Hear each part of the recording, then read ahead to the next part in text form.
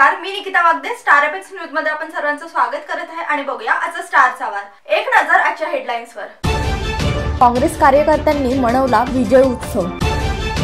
मोकाट व पिसाळलेल्या कुत्र्यांचा वाढता हौदस.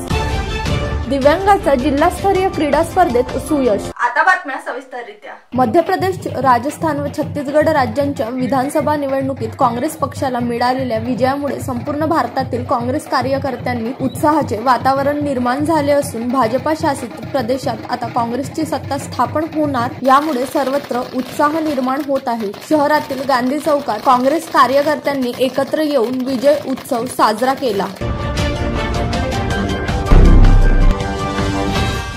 सावनेर शहरात दिवसेंदिवस मोकाट व पिसाळलेल्या कुत्र्यांचा वावर वाढतच असून अनेकांचा चावा घेण्याची घटना सातत्याने घडत असून सुद्धा नगर प्रशासनाद्वारे कोणतीही उपाययोजना केली जात नसल्याने नगरीत भीतीचे वातावरण निर्माण होऊन नागरिकात रोष पणपत आहे. सावनेर नगरीतील सर्वत्र मोकाट व पिसाळलेल्या कुत्र्यांची संख्या झपाट्याने वाढत असून शालेय विद्यार्थी सायकल मोटरसायकल स्वारांना टार्गेट करत धावत असल्यामुळे अनेकांचे किरकोळ अपघात होऊन हातपाय मोडून घ्यावे लागत आहे, तर अनेकांना दररोज चावा घेण्याच्या घटनेत लाक्षणिक वाढ होत आहे.